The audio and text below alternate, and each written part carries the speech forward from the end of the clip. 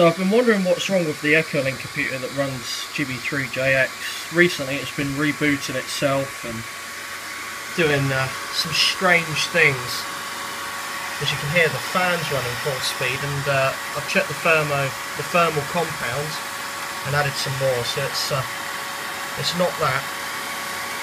And I started inspecting the board just to make sure the plugs are in okay and things like that.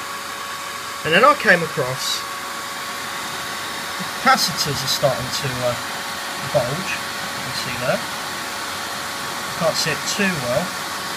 And I thought, oh, that's okay, I could take it and I'll replace that. That's not actually vented yet, but it's in need of replacement.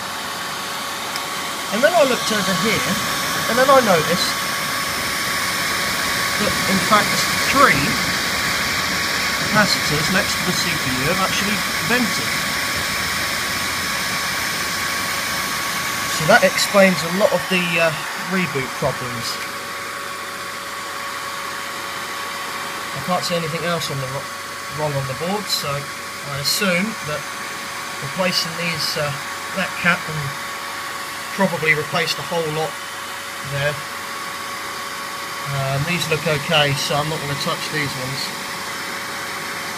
But, I'm going to have to order some caps to replace them. Or of course just buy a new computer to run it. Anyway, some free for now. I'm 0 to H.